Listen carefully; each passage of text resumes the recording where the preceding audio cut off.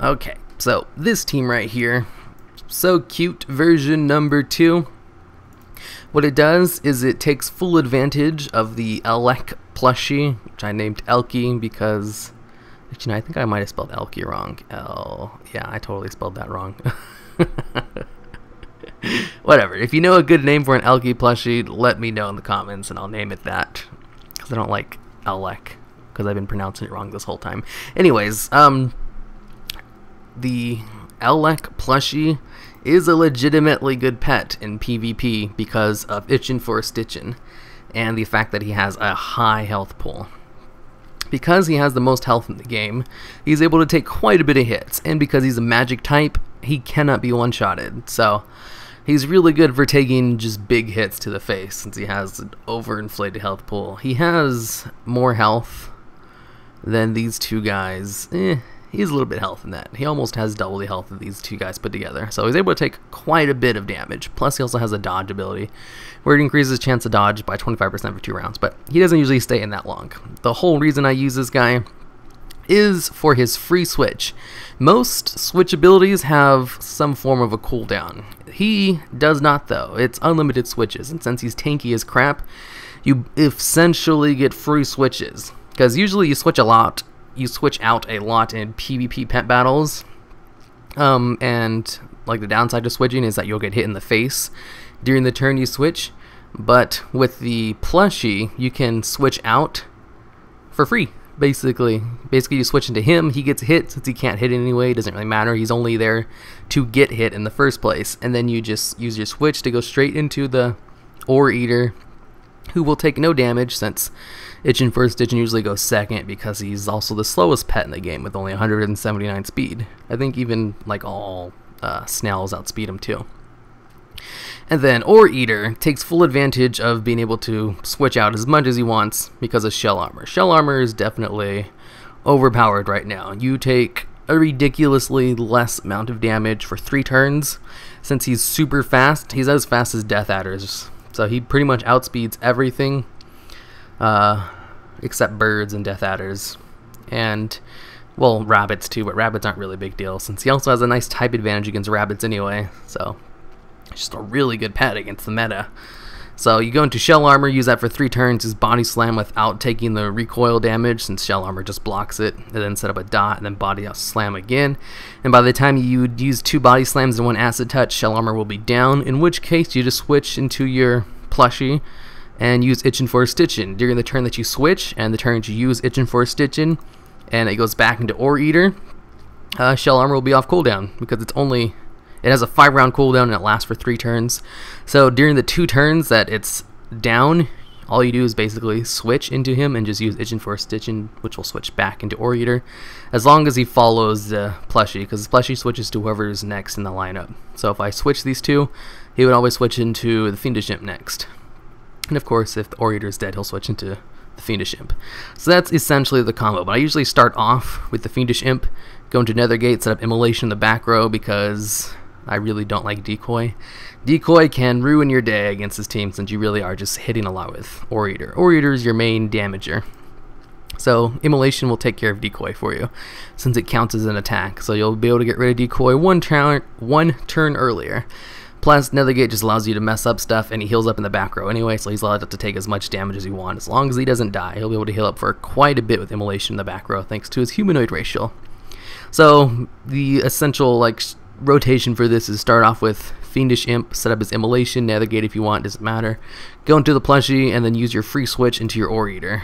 And then just Shell Armor, Body Slam, Acid Touch, Body Slam. Switch into plushie, Itchin' for Stitchin', switch back into him. Shell Armor, Body Slam, Acid Touch, Body Slam. Switch into the plushie, Itchin' for Stitchin', so on, so on. Refresh Immolation whenever you want, because you get free switches with Elky. It's an actual good team. Alright. First team we're up against, Little Ragnaros, Bone Serpent, and a Firewing. Couple of tier 1 pets, no biggie. Actually, I wouldn't consider... Bone Serpent's pretty good. Why not? I'll consider it tier 1. First we'll start off with the old Yatagaratsu. Switch him immediately into stupid Ragnaros. Then we're gonna go into an Immolation, and... oh. He's going straight into submerge, huh? Not sure why he's doing that. Now we've got the Elky plushie. So cute. And since this doesn't go off until the end of the turn, I think I'll wait a turn before switching. There we go. I was able to dodge one at least. Cute as a button.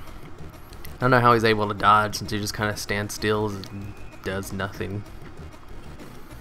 And there goes the Phoenix bird. Oh damn, this guy can actually give me kind of a hard time since he's faster. Whatever. Shell armor is going up now. Then we're going to go into a body slam, which will be healed up, and then an acid touch. Oh, I'm faster. Ha! You're not going to get that nice sweet heal. Oh, he didn't even try to go for it. He's just going into deep burn. Deep burn does hit hard enough where it does some damage to me. But damn, I took him out in 3 hits. I wasn't expecting that. How much longer do I have on immolation? It doesn't really matter. I can't switch into him. I have to go into my Elky plushie. Sealy plushie. Alright, now we're just going to go straight into a switch. Since, oh, I probably should have just stuck it out one more turn. This is going to hit me hard. Whatever. Shell armor anyway. He can't do anything else anyway. Now let's go into a body slam while he refreshes his bone barrage, which isn't going to do anything to me. And then we're going to set up acidic touch and then get off one more body slam before doing another switch. Maybe. Oh, there goes little Ragnaros. Little Ragnaros is going to get hit. And I'll be able to get off one more body slam before switching out. Is he going to go into submerged? No, he's going to go into trap first. That's fine. I don't care. Alright, now I'm going to go back into this guy to refresh my immolation. Maybe. I'm going to switch him out first. Switch. Ha ha ha ha ha. You have that dot on you. You're going to die back there. Unless he decides to switch out immolation. I really hope magma trap doesn't go off. It didn't. I'm good. And Ragnaros died in the back row. And we're gonna go into the plushie. I think I'm just gonna stay on him until magma trap goes away. Really. Let's go into cute as a button. Yay, magma trap went off. This is exactly what I wanted to happen. Okay, magma trap went off my plushie. Plushie is gonna die right here. So let's go into the free switch unless he decides not to do the switch. No, he's gonna kill him. That's fine too. Having me die also gives me a free switch. And then we've got Hachimon, who's gonna go straight into shell armor. Because once he uses bone barrage, which isn't gonna do any damage to me even if it hits, he's dead. Bone Serpent is out of here. And I just took out, I don't know. I want to consider Bone Serpent a tier 1 pet. It's a pretty good pet, I'm not gonna lie. But I just don't think it's tier 1 good. Ragnaros is definitely tier 1, so. My team with the Elky plushie is actually really good. I'm pretty sure a lot of people don't expect the Elky plushie to be. It's not Elky, it's Elec. Is it Elec plushie? I don't know, someone point out I've been saying it wrong. The Elec plushie, I think I'm just going to rename it to something else. I'll just call it by its nickname so I don't have to worry about calling it the wrong thing. Okay, rename. Elec plushie. I'm going to name it to... what would I been call it? Eleki. Elec. Eleki. There, now his name is Eleki. The Eleki. Eleki. That's kind of a dumb name. If you know of a cool name I can name my Elec plushie, you should let me know in the comments and I might name it that. Alright, looks like we're going against, what, a Murky Blow? Huh. This moveset's not that great. Sinking Sunflower, Kunlai Runt. Okay, I'm going to start off with my Yatagaratsu. Set up Flame Shield. The reason I have this guy in here is to stop decoys, but he also works out as a really nice opener. So let's go straight into Nethergate, do a little bit of free damage, screw up his strategy a tiny bit. If he uses sunlight, that only benefits me. So, go for it, dude. I do not care. I'm going to go into my Elky for the free switch. Ooh, maybe he might use Solar Beam on me. No, he doesn't have Solar Beam, does he? Because he has Sunlight. No, he has Solar Beam. Totally does. Alright, now I'm going to go into the free switch after taking a Solar Beam. And now I've got my Hachiman. He can't do anything for 2 turns, so... I got one of those. And an Acid Touch. And... I think I'm just going to go for one more Acid Touch. I don't think he's going to go straight into Solar Beam. Oh, I totally read that wrong. He totally went straight into Solar Beam. Okay, now I'm going to put up Shell Armor. Just because I want to go into Body Slams without taking damage. And I can do that when Shell Armor's up. Plus his Solar Beam totally faked me out. Okay, so he's as good as dead. I'm just going to go into one more Body Slam. Just to make sure he dies. Oh, a little runt. Yeah, he'll live it. He's healing up quite a bit with sunlight out. Okay, so now that we've got this guy out, I'm gonna go into my Yataga Garatsu. Damn, he's at a huge health increase. And now we're gonna go into the Elky. That way he can take the deep freeze. And then we're gonna go into the free switch. Actually, you know what? I kind of want to go back into this guy just so I can set up my flame shield again.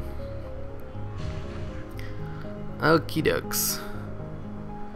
There, now I'm faster than him, so I can go straight into my switch. It's like the sunflower's back up again. Now I'm going to go into my flame shield.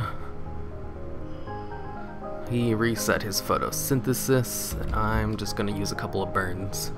I should be able to survive a solar beam. Because he's going to heal up a ton under sunlight.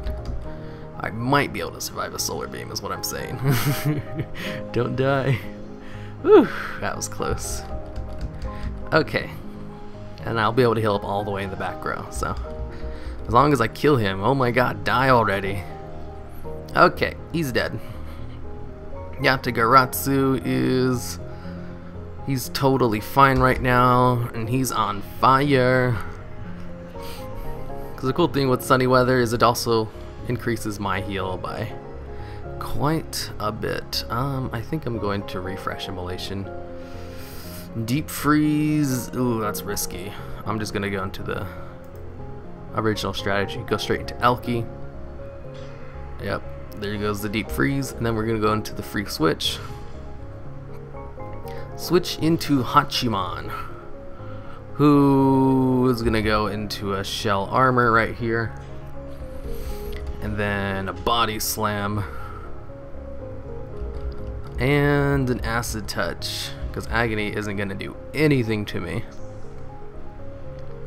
Merkalot. About a couple turns too late on that Scorched Earth. You're just going to be hurting yourself while I take no damage. And one more body slam, and he is out of there. Okay, so I can't really go into the free switch right now. I have to wait one turn before I can switch into my Elky plushie. Or my Elky. Okay, now I'm gonna go into my Elky to die. Poor Elky. Luckily he's taking all of this dot damage from both the dot and Scorched Earth. You know, I was actually thinking about bringing in a pet for this team that just uses a Scorched Earth as well as an immolation. I think there's a pet that has that ability. I think there's like a fire pet that does that. Flawless mechanical battle stone, nice. Let's see, where is he at? Let me check real quick. Pretty sure I added him to my queue. Yeah, he has Scorched Earth and immolation. I want to level up a File Flame for this team. Because the only reason I'm using the imp is for immolation. Because Decoys do kind of counter this team. I can still win against decoy teams, but it kind of ruins my strategy of taking full advantage of shell armor. And I think Fell Flame, Scorched Earth doesn't do anything to decoy, but Immolation does. That's the only reason I have him on here is for Immolation. I kind of don't want to use 2 tier 1 pets up here though. So once Fell Flame, once I decide to level this guy up, he'll probably replace the Fiendish Imp. Since he also has a crap ton of health, 1800, that's a lot. He'll be able to survive switches, no problem, even if he doesn't heal up in the back row like this guy does.